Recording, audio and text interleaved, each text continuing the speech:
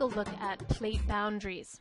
So we've discussed the theory of plate tectonics and how it actually surrounds plate boundaries, and we have all these tectonic plates. Well, a lot of times those tectonic plates are hitting each other or moving towards each other or moving away.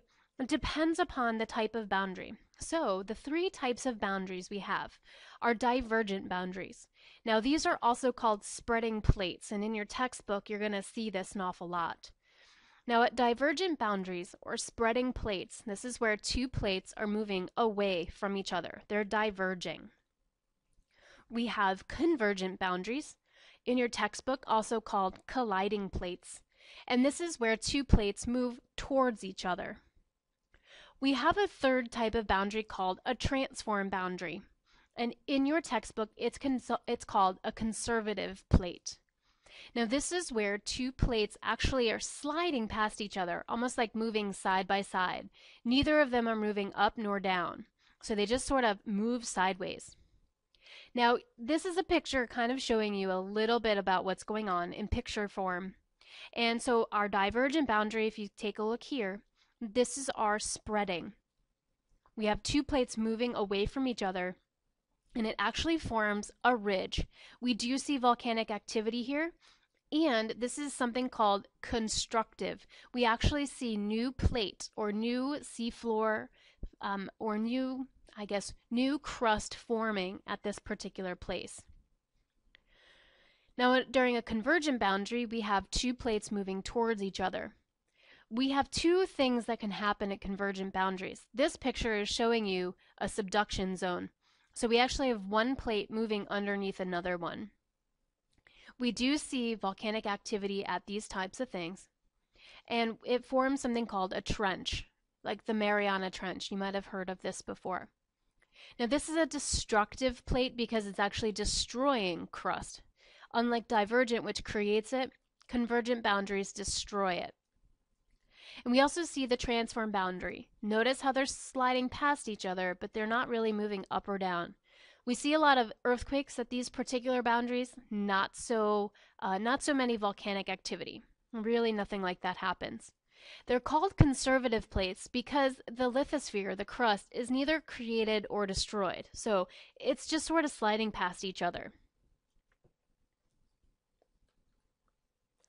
Now there's actually three main theories about plate movement. And remember, plate tectonics is an kind of a general theory describing why the plates have moved. Now there's actually three different theories about plate movement.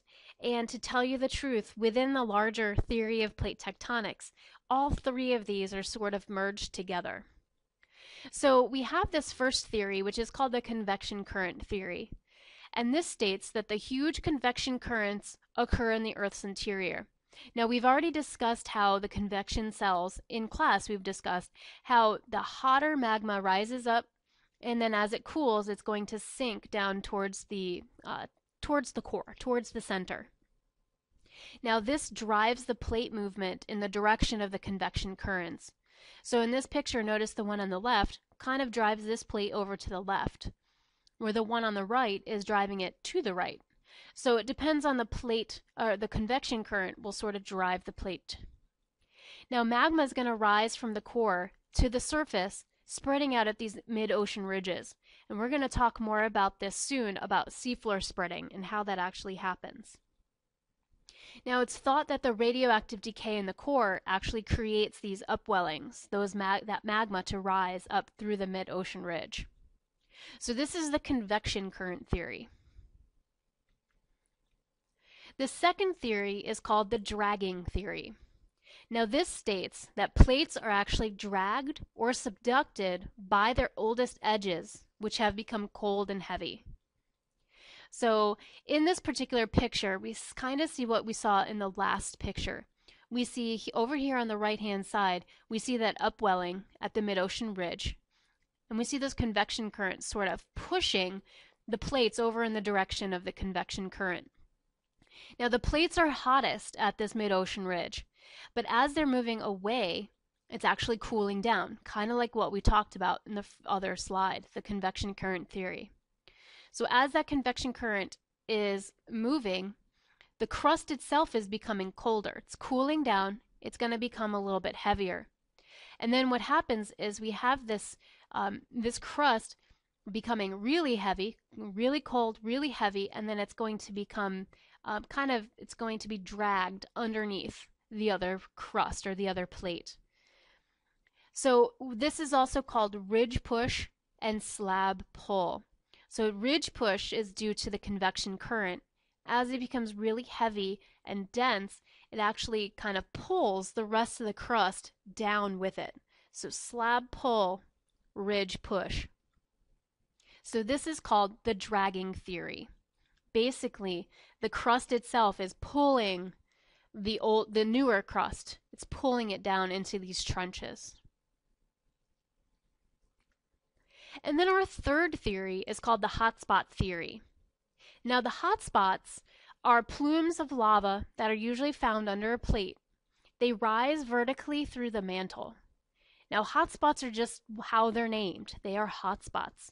Basically, there's a random magma pool underneath the crust in the mantle that somehow finds a way up towards the crust and up towards the surface. Now hotspots can be found at plate margins, kind of over near the edges of them, but we really find them away from them. So think of Hawaii as an example. Hawaii is in the middle of the Pacific plate. Also, we have Yellowstone. Yellowstone is a huge hotspot that actually sits underneath the North American plate, underneath the middle of our own country. Now, the thought with this particular theory is that the outward flow of viscous rock from the center, from the core, may cause a drag force on the plates, which cause them to move. So some people actually think that hotspots help move that particular crust along. So it creates this drag force once that viscous rock, or basically the magma, comes up from the center. Now, I put a little picture in here showing you the islands of the Hawaiian Islands. Notice that Kauai is actually the oldest. We have Oahu, Maui, and then Hawaii is the youngest island. So as the plate is moving, the hotspot itself doesn't move. What's moving is the plate. So as the plate is moving along, the hotspot no longer is formed underneath these particular islands. They used to be volcanoes. So Kauai was the first one to form. As the plate moved so Oahu can actually form. Then it moved again, then Maui formed, and now it's sitting underneath Hawaii. And actually, the plate has moved a little bit, and what's forming now is a new island. Now, this isn't the correct spelling. It's more of an American spelling than a Hawaiian spelling. But we have a new island that's forming underneath the ocean because it's now, the hotspot is sort of sitting underneath this portion of it. It's called I believe it's called Lo'ohi, but I don't know my Hawaiian very well. So we actually might see a new island popping up sometime in your future. Whether or not it's going to be able to be inhabited, that's a different story. But for right now, we do have a new island that's sort of forming in the Hawaiian Islands. I think that's pretty cool.